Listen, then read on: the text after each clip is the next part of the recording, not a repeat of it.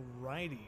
And we're back with some more Portal action. Yes. And I absolutely love the mechanics here for flinging. I remember doing this the first time. It was so unlike anything I'd really played in a game at that point, you know? It was super cool to me that a game could preserve physics. And I think that's why I love Valve games so much. It's just these kind of little subtle things, like this is just leftover code from Half-Life 2 being slightly modified. That's how impressive this was, especially for 2007. Oh man. And I even remember my parents hating this game because of GLaDOS' voice. They're like, I hate that stupid robot computer game you play. It was a fun time. I mean, you know, like I said, my friends were like, dude, Seth, play games for us and get achievements. And they were always like really impressed by, you know, Portal. Just to watch. I mean, it's a pretty impressive game for when it came out. I mean, nowadays it's kind of nothing, but you gotta remember putting yourself back in the shoes of 2007 when this kind of came out. It was more like, oh my god, there's a game where you can record an instance going to another instance and then, like, preserve physics and shit. That's so cool. Like, there's not much like that, you know? I love that. Very long time. If you've headed first, feel free to pass out. An incubating associate will be to revive you with peptic cell and adrenaline. You know how many times I've heard that because of redoing this to get like the fastest clear times? Oh my god, it was unbelievable. As part of a previously mentioned required test protocol, we can no longer lie to you. When the testing is over, you will be missed. Yeah, I still remember getting all the challenge maps done for friends, and that made me, oh god, that was awful. I wanted to pull my hair out back in the day. Someone's honking at somebody outside. And it's not me! That makes me feel good, I think. It's been a heck of a day. If someone honked at me, I'd just rip their arms off or something, I guess. Well, not really. I don't think I have it in me to do that. I'm pretty tired. That's why I'm playing Portal instead of NetHack. But, yeah, the next NetHack character is probably going to be a Valkyrie, for those of you who are interested. Oh, let's see if I can still do this. There we go. I'm amazed I got that on my first try. Information is required or will be provided, and you are an excellent test subject. It's hard to explain, but you know, coming off of a game like Quake or Dusk or even hell, Half-Life and Half-Life 2, the mid-air movement in Portal is something I've always had an issue with, and that's just from an FPS player. You know, I think personally, especially like mid-air movement in an FPS game, I still would call Portal an FPS.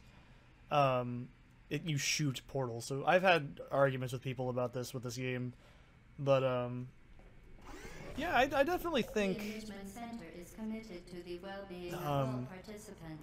You know, I can't even explain it. It's just one of those things you have to like feel. Thank you for helping us help you help us all. I don't know why, but I've said that for years, and whenever someone gets what I'm referencing when I say that, it makes me feel really happy. Oh, come off it. Oh, no. Yeah, there we go. Yeah, sometimes that can happen, and it drives me nuts. When you're doing this on, like, the challenge maps, that shit will drive you mad. Oh, my God. It still makes me kind of annoyed just thinking about it. And am I the only person that also thought that the, like, coloration for the Portal, like, system was like blue box macaroni and cheese by Kraft? I seriously can't be the only person that thought that. But yeah, when you're doing these challenge maps and you screw up one of these, like, just simple things, it will just make you go super nuts. It is not a fun time. Like, you get a bad cycle on these and you just, it makes you want to snap someone's arms. Oh, for God's sake. I'm gonna snap my own arms because apparently I forgot how to do basic things in video games. Word almighty. There we go. It's also funny because in my mind I can just see where that ball is from screwing this up so many times in the past.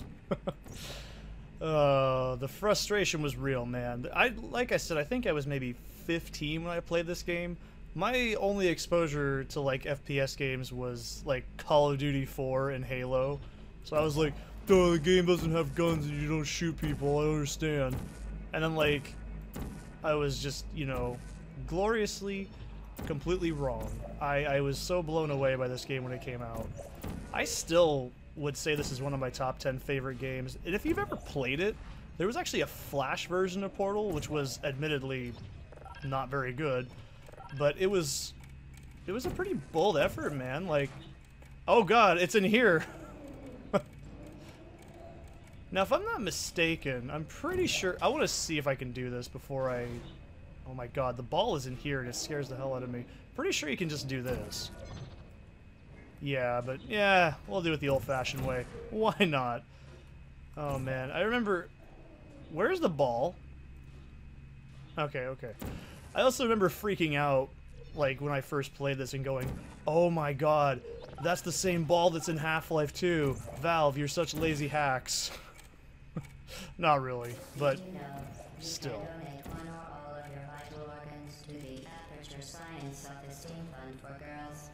True. I actually quoted that once, and I made a really good friend. Maybe if I quote it again, I'll end up getting married or something. That would be pretty cool. It is really funny because I think that's what made Portal a good thing, was the jokes were all subtle. Portal 2, just like I said, it just tries too hard. I do like the line, "You might be slightly brain damaged." I think that's a pretty funny line. As well as, "I'm a potato, I literally do not have the capacity to care." I think those are two of the most slightly stupid, but they're like my kind of humor. Like, potatoes don't have brains. But, I just felt like Portal 2 tried too hard. I felt it was too narrative. I felt like it really wasn't... It felt like a good game, but it didn't feel like a Valve game. I don't know how to explain it. Due to mandatory scheduled maintenance, the appropriate chamber for this testing sequence is currently unavailable. It has been replaced with a live fire course designed for military androids. The Enrichment Center apologizes for the inconvenience and wishes you the best of luck. I also have 3 little portal turrets in my room. And a companion cube paper thing as well. Because I adore these things. That's why I feel kind of bad killing them. But just kind of, not a whole lot.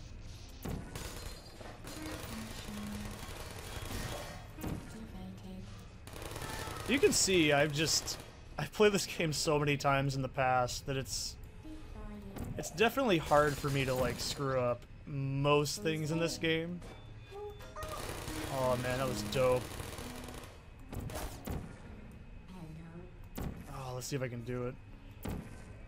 Damn, didn't work. You're mine!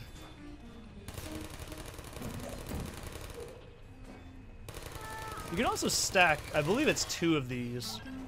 No? I guess it's just 1.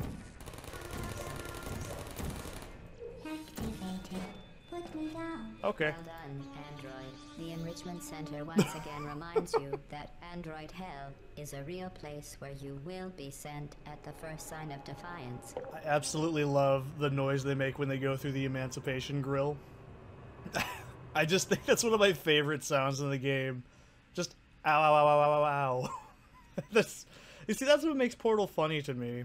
I just love the subtle, stupid crap. That's what made it funny. Portal 2 was just like, look at this screwed up turret cubes, feel bad. And then there's the companion cube. Remember this, you sheep. Remember the cake?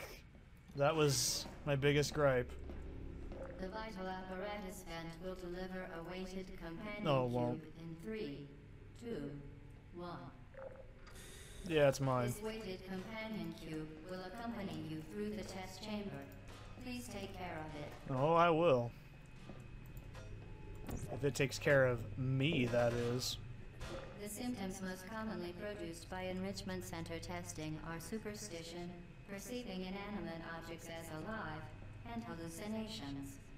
The Enrichment Center reminds you that the weighted companion cube will never threaten to stab you and, in fact, cannot speak. Oh, good times. Good times. Oh, wow, that was actually on point. I did not expect that, to be honest. Alright, this is the only part in the game that I still just do not like, because I feel I seriously don't know how to solve this other than this one way. And I'm pretty sure it's the right way to do it, but it just feels like it's not. You just gotta play chicken with the ball, and that freaks me out every time. Where is the ball? Where's the ball? Okay, I do this every single time I play this game. It is no joke, man. Wait, okay, it's down there. I wanted to make sure. I'm like, this is what happened last time I played as a test playthrough. I was like, am I stupid? Oh, well, debatably yes, but still. That would have been so perfect, man, if I just didn't screw up, making mistakes, showing that I'm a human being. You'd be surprised how many, like, takes I will sometimes do for a game just to be like, I got the perfect playthrough. Like, that's what I like to show, if that makes any sense. I'm pretty sure this is the safe spot. I don't feel like this is how you're supposed to solve this. I've done this for years, and I still don't feel like that's how you do it. Companion cube cannot speak. In the event that the weighted companion cube does speak, the enrichment center urges you to disregard its advice. I just always have liked that line too. I always feel like I do this level completely wrong, and I don't know why. I also really like the advanced map version of it. It's pretty cool. I don't know. Everything about this part is always just so nostalgic to me. The weighted companion cube certainly brought you good luck. However, it cannot accompany you for the rest of the test, and unfortunately, must be euthanized. Yeet! Please Oh, for your companion cube. he didn't even enjoy the yeet. That didn't exist in 2007. Test subject on record. Congratulations. You know, if you really want a good favorite meme of mine, look up Yeet Alligator. I mean, for some reason to me, that is like one of the best usages of the Yeet sound effect. I don't want to spoil it if you've never seen it. It's pretty self-explanatory, I'd hope, but something about how, like, just... I replicated that event in NetHack once, and it didn't really end the same, but it was still pretty cool. Speaking of such, if you want me to do a specific class, just tell me. Be like, play Barbarian, stupid, and then I'll be like, I already did, dummy. No, I'm just kidding. I want to actually beat the game. I enjoy Barbarians and NetHack. They're fun. They just feel good, if that makes sense. They bust and they make me feel good. Like that Ghost Brusters movie. Oh, I hate this part. This is the only part of Portal I absolutely have never enjoyed. It's just this, in like a speedy situation, is enough to drive you crazy. Like, there is so many things that can go wrong right here. If you get the wrong cycle when you're trying to go through the challenge version, I don't actually know, don't listen to me on that. I'm pretty sure this doesn't have a challenge variant. I could be wrong though. It's just, when you're waiting on these cycles, it's just so frustrating. That's the only thing I can say I enjoy a little bit more about Portal 2, is there's a little bit less stuff like this to deal with. And... did I do it? Yee. Okay. I can never get that in time. I swear I will bunny hop so hard over there and I will never get there. I know there's like the weird speedrunning strats where you can pick up like the camera and you do like this weird crouch back jump that's... You can do that in Half-Life 2 as well. And it just propels you up into the air with like infinite momentum. It's a little scummy. I'm not really a big fan of speedrunning tactics like that. I wouldn't even wholesomely consider myself speedrunning the game right now, just playing efficiently. Which I'm not the best player ever. I've already made a couple mistakes, but you know, I generally would say this is one of the games that got me into speedrunning. Not because it's like a speedrunny kind of game, but it's just... Weighted storage cube destroyed. Please proceed to the Aperture Science Vital Apparatus vent for a replacement.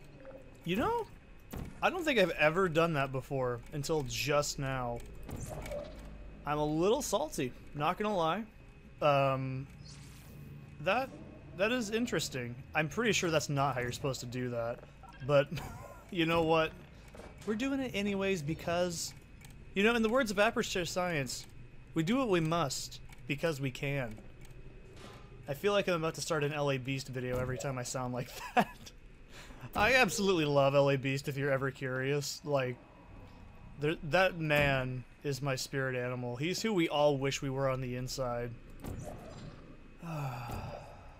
See, this is where I'm gonna start complaining about Portal's antiquated, like, weird, gold sourcey shit physics that just, I don't know, this doesn't feel good, if that makes sense. Be advised that the next test requires exposure to uninsulated electrical parts that may be dangerous under certain conditions. For more information, please attend an Enrichment Center Electrical Safety Seminar. I've actually been almost electrocuted by an electrical fence. That just made me think of that. Don't do it. It was a really bad story, and I don't like to talk about it. It sucked. I'm not dead, so that's a sign. Welcome to the final test. When you are done, you will place the device into the equipment recovery annex. Enrichment Center regulations require both hands to be empty before any cake. Oh, cake. How you became an internet meme that most people didn't understand.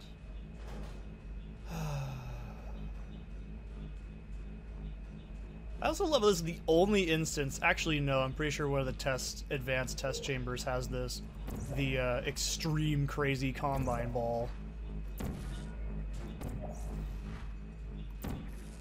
Oh boy.